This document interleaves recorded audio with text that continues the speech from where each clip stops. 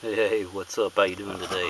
Got another spur of the moment fix with my most useful trash to keep around. Scrap bicycle tire inner tube blown, or if you want to splurge and buy it new. But this is the spare tire hold down stud, which is a long carriage bolt. You see, it's got the flats on there, and all I did was cut this piece of scrap rubber and poke a hole in it and enlarge it. And bear with me. See if I can get this in here one-handed, because this thing was trying to turn while loosening and tightening the nut and such.